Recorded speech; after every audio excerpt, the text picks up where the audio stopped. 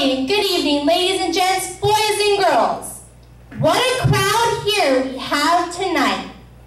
As we kick off another cattle call rodeo performance on this cool desert night, it's only fitting that we start off by paying tribute to one of the most significant ladies of all time. Needing no introduction, please direct your attention to the arena gates as our glitter-covered cowgirl rides in. Though our cowgirl is special, special is also the precious cargo she's carrying high above her saddle that's waving proudly to the grandstands. Please, folks, I invite you to stand now, remove your hats, and place your hands over your hearts. Oh, glories, making her appearance. Whatever you choose to call her, the Stars and Stripes, the Star-Spangled Banner, or even the red, white, and blue. She's always classy, showing her true colors. This gal's been around a lot of years. She's seen a lot. She's endured a lot.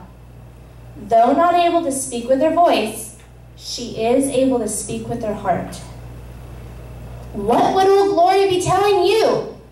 She'd say, I was born 237 years ago.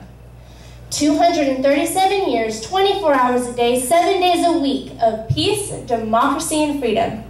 I've weathered many storms, and just like many cowboys, I always managed to pull through. I am many things to many people. The red in my fabric stands for fearless self-sacrifice and courage. The white for liberty and equality. And the blue is the blue of heaven, loyalty, and faith. As I fly proudly over Brawley, California tonight, I stand for the American cowboy, sharing the same roots and aspirations. I stand for honor, truth, and justice. I am confident. I am proud. I am respected. I am saluted. I am loved. And I am feared.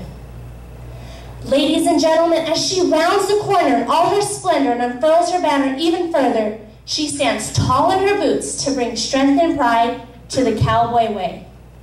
She's a reminder to all who love the sport of rodeo and this great country that our flag and cowboys share independence and genuine love of country.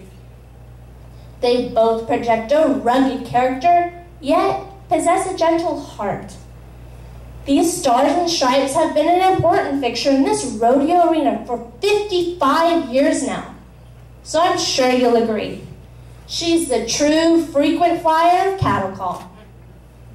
Make no mistake about it. There's no cowboy imitation like there's no other flag of the United States. If Old Glory could speak to you right now, I bet she'd say, God bless cowboys and God bless the greatest nation on earth.